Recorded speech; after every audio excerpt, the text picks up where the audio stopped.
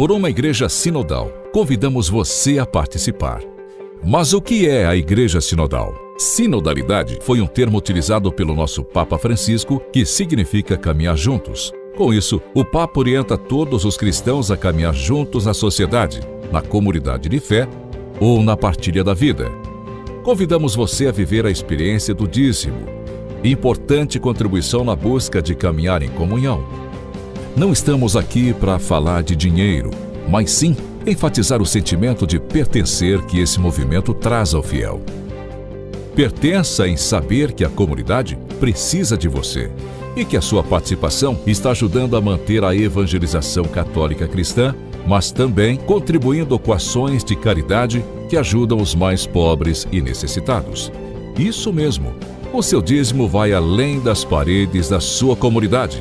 Por isso dizemos que o dízimo é 4D, são 4 dimensões. A primeira é a dimensão religiosa, que é a relação que você tem com Deus, é a sua relação de fé. A dimensão eclesial, que é você membro da igreja, isso mesmo, você faz parte da igreja e pertence ao quadro de colaboradores da igreja. Depois temos a dimensão missionária. A missionária é destinada para o anúncio da evangelização nos diversos lugares do mundo. E também temos a importante dimensão caritativa, que se manifesta através do cuidado aos mais pobres e necessitados. Tá vendo?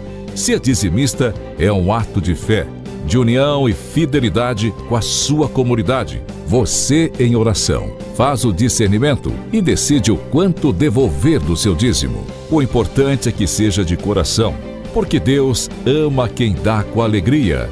2 Coríntios 9:7. Vamos construir cada dia mais uma igreja sinodal na comunhão, participação e missão. Vamos caminhar juntos.